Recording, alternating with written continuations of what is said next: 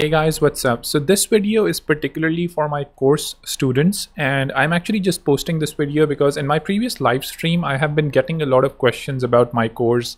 Why should anyone take the course, and what exactly is the value compared to some of the videos that I'm putting on YouTube and stuff along those lines. So I just thought like I may actually show you one of the exercises that I'm basically giving my students with regards to variables and prototypings. So now coming to my students.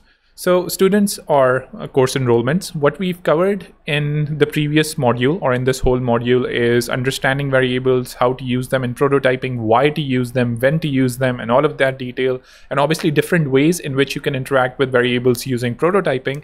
Now I actually want you to do an exercise, and I don't want anyone to actually skip this exercise. If they want to skip it, they'll be hitting themselves in the foot, because if you don't practice, you're not going to get better. Okay, so now what I exactly want you to do can be seen in this exercise file. I've actually shared a link to this exercise file in my course as well, so you can have a look at it. When you come to this exercise file, you don't need to ask for edit access. Don't ask about like edit access in this file, because if a single person starts messing with this file, then it's going to mess it up for other people as well. Once you have access, just click on the drop down and duplicate the file. You don't need edit access. Okay, so this is the application. It's, let's say, a furniture store application. Pretty basic application. You just have 5 screens. Actually, this screen is useless, but I'm going to tell you what you need to do in this particular exercise. So once you click Start Explore, you basically have a bunch of products, and you just need to interact with these 3 products in this particular exercise.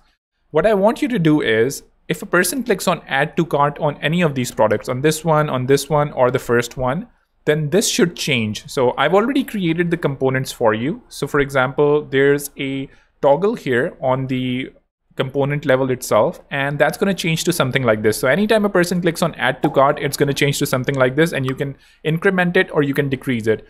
If it goes below 1, then obviously it's going to again toggle this particular button, and it's not going to show the plus or minus. And that needs to happen separately for all of these 3 items. It needs to happen separately. It also needs to happen at this inner level. So at this inner level, we basically have something like this, where we have the Add to Cart button. Similarly here in this particular Add to Cart button, you can see that there's a toggle here that's going to convert this Add to Cart button to something like this. And if you click plus or click minus, that's just going to bump up the cost, bump up the quantity and stuff along those lines.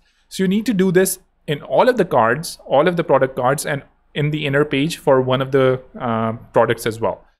Now, once you actually do that, and once you're doing that, there's a count on the cart itself. So I'm going to go here and I can show this badge as well. So this badge and the count on this badge needs to update with the total of the number of each product that you're adding. So imagine if you add like 2 of these products and 1 of this and 1 of the other one, the count is going to be, let's say, 4.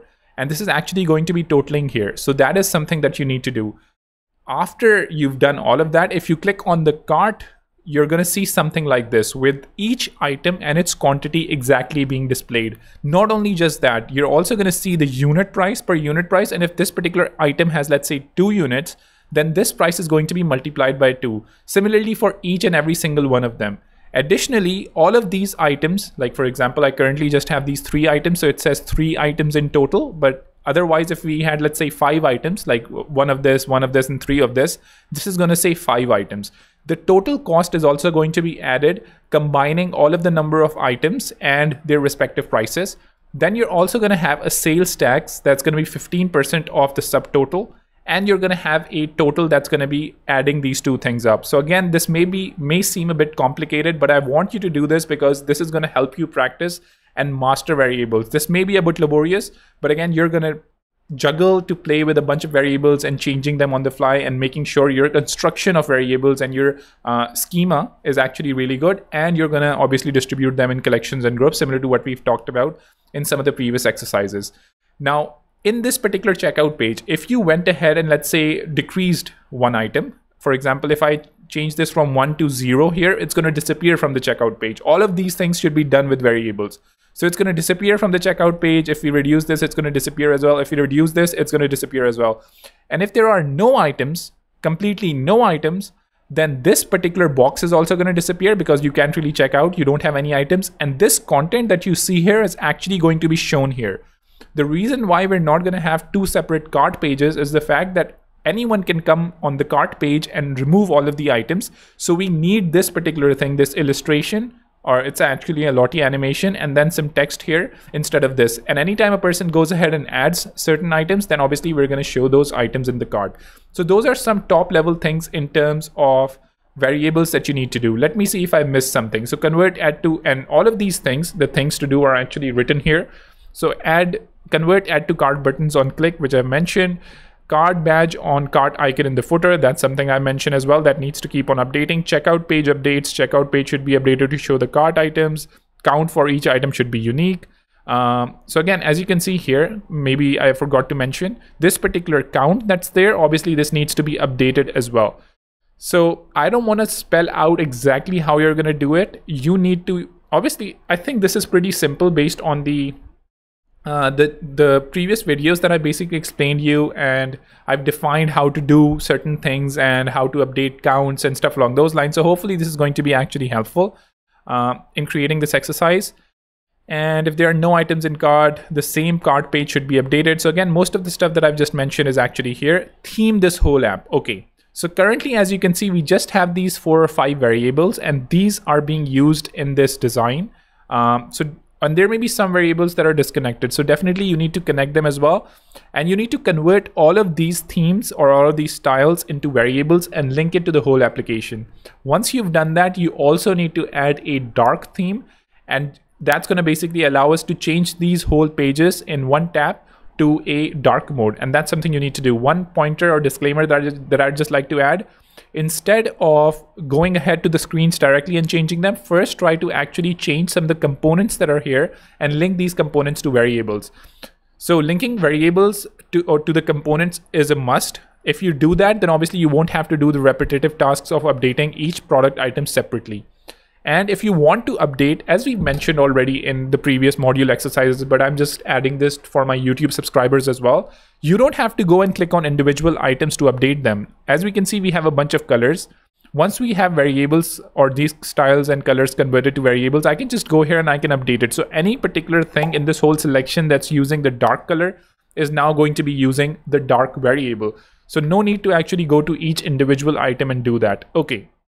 Once you have that done, now as you can see, this particular application, this does not have any animations.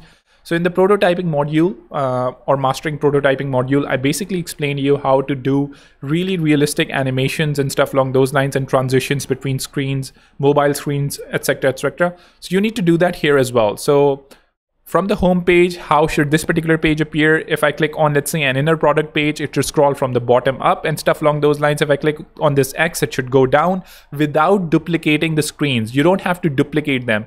You're not going to do smart animates here. You're not going to do the stupid stuff about like smart animates where we try to copy all of these things and place them here, and then on a click, it's animating and stuff along those lines. I don't want you to do all of that duplicated effort. Do it in the way that I've mentioned it to reduce effort and reduce duplication. Similarly, obviously on the cart page, like how does this happen? If I remove these items, do we have a transition here and stuff along those lines? So think about those things. And yeah, even if you don't do that like perfectly, this particular exercise is more about variables and prototyping, but ideally try to do something, try to make this application a bit fancier and a bit more realistic. So that's going to be pretty much it. For those who actually are interested in taking the course, check out the link in the descriptions or in the top comments. Obviously, most of my subscribers have a 50% off right now on the course. So if you're interested in bumping up your Figma game in general, and then now with obviously Config 2023, we have a lot of additional powerful features that you may definitely need help with. So if you want to actually go ahead, engage with us, participate in these exercises, talk to me in my Discord community and my team, definitely do take that course, and I'll see you all later. Take care. Bye.